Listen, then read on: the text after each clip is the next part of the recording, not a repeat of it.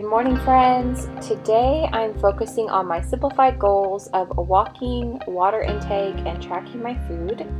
Thanks for coming along with me. Let's get going.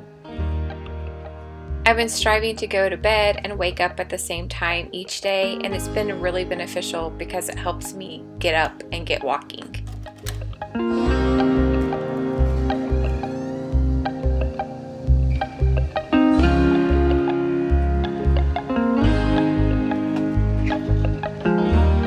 One of the great things about going for a walk so early in the morning is the peace and quiet. And then also I often get to see a beautiful sunrise.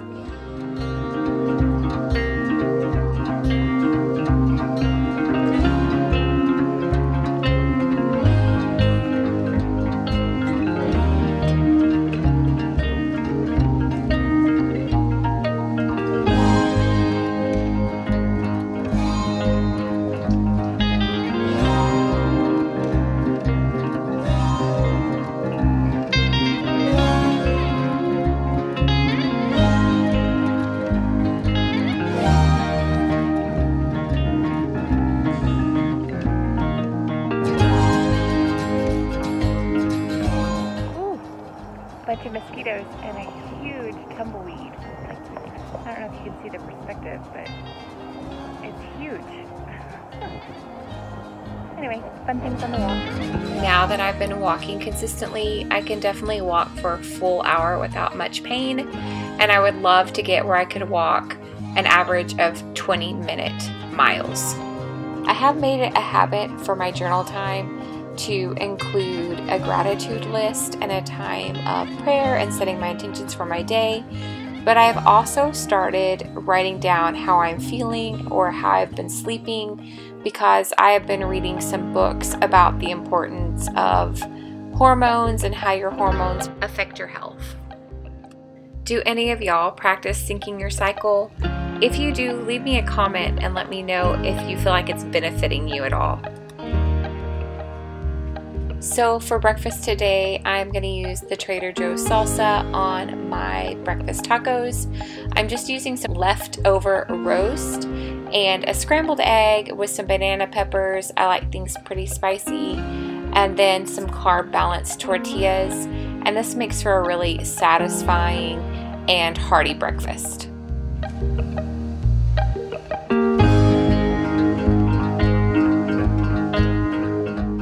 From time to time, I do like to have a smoothie or a protein shake as a meal replacement.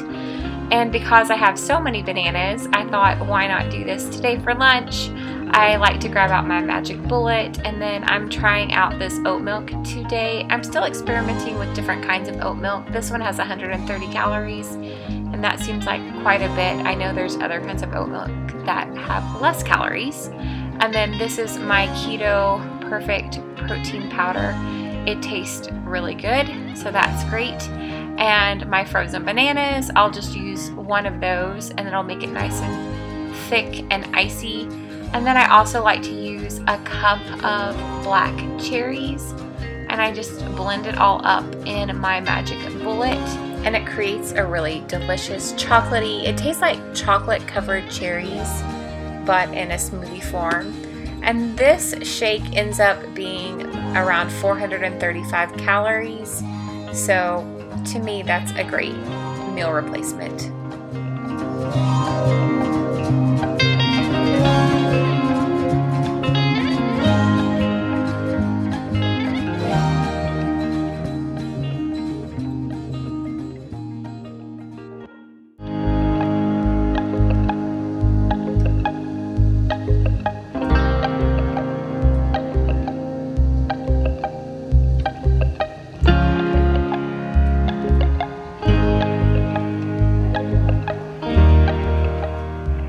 Really good.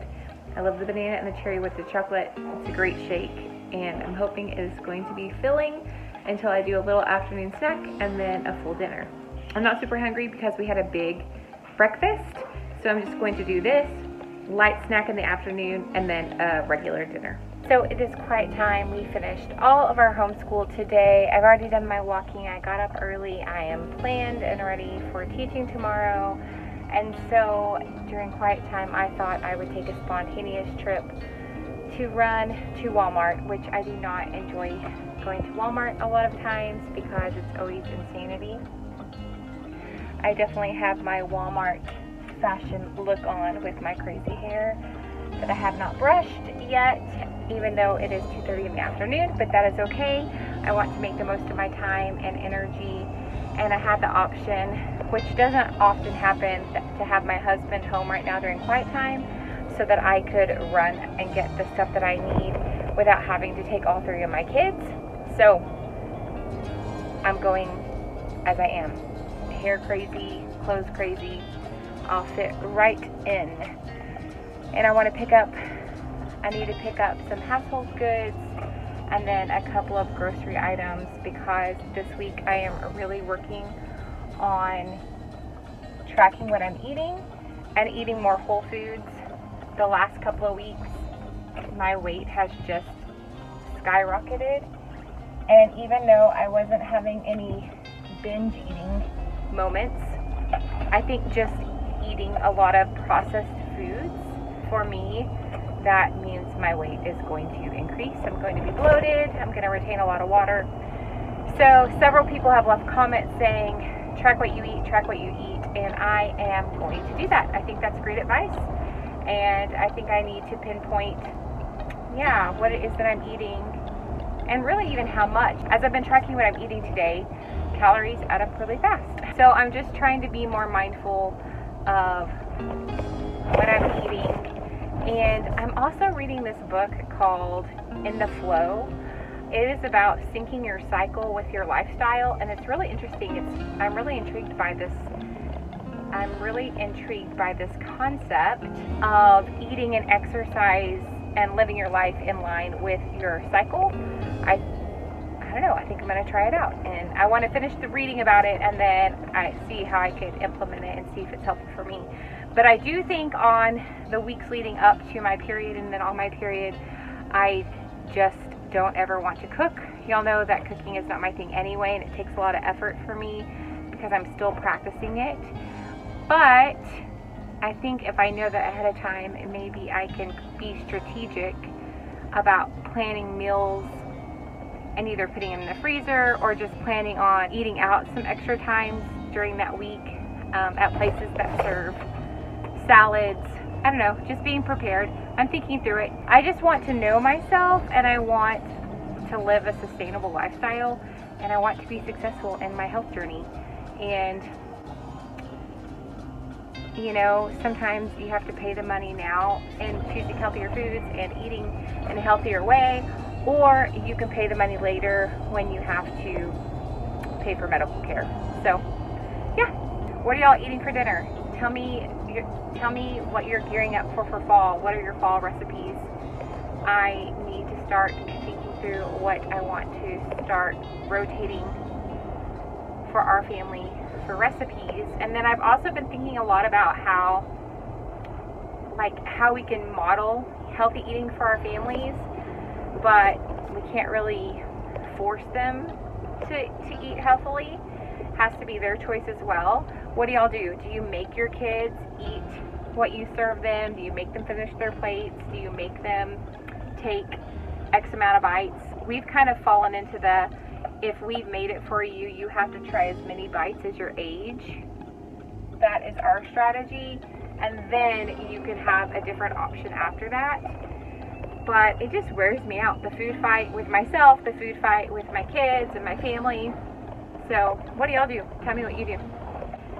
Okay, I am here, ready to brave Walmart. Do y'all feel that way about going to Walmart sometimes? Like you just have to gear up and put your battle suit on. But maybe I need to change my mindset and realize no, this is going to be awesome. It's going to be a great experience at Walmart, and they're going to have everything I need. Okay. I've found it challenging to get my kids to eat salad, but once I framed it in more of a salad adventure where they're exploring different types of salad and different dressings, they've responded really well. Our family has been experimenting with different salad bags, and this one was great. Even our sons liked it. I love family-themed PJ sets, but flannel Halloween pajamas in Arizona where the temperatures are still triple digits is just a little bit much for me.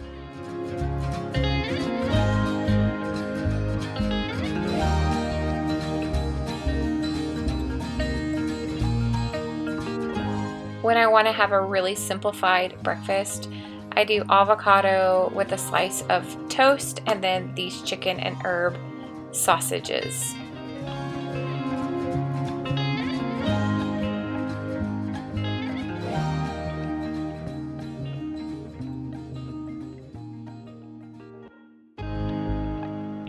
I love my digital food scale. I don't know how I functioned without it before. It is so handy, super easy to use. I love that it has a tare option for the weight, so that way you can set your vessel on the scale and make sure it zeroes out before you put your food on it. So if you don't have one of these, I highly recommend getting one. So this is my afternoon snack, 1 ounce of cashews.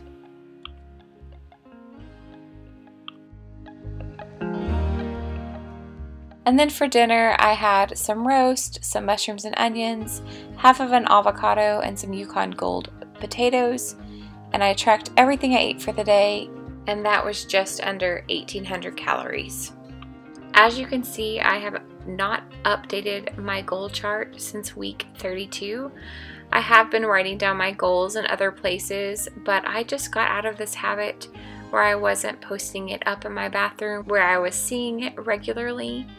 And so I thought it was time to erase this and refresh it so that it is on my mind, my goals that I am trying to achieve, and that I can be very intentional about these new simplified goals.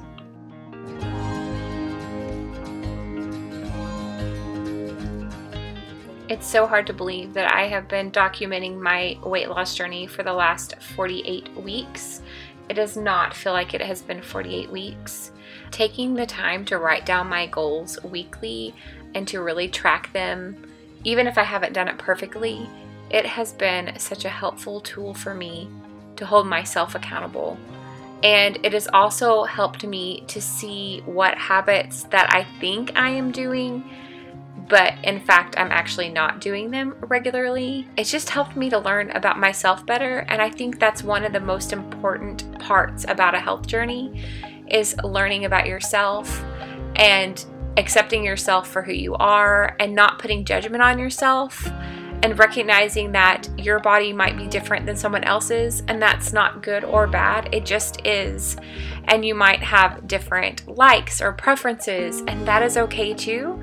And just to find your natural rhythms is really, really important, and to embrace them and to embrace yourself. It's just so important to love yourself and not let your self-worth or your joy come from your size.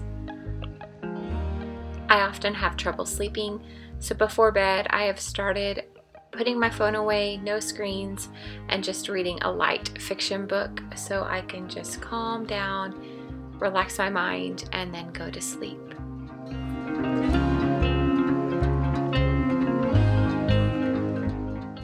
Thanks for spending the day with me. I hope y'all are all having a wonderful week and doing things that are helping you build a life you love.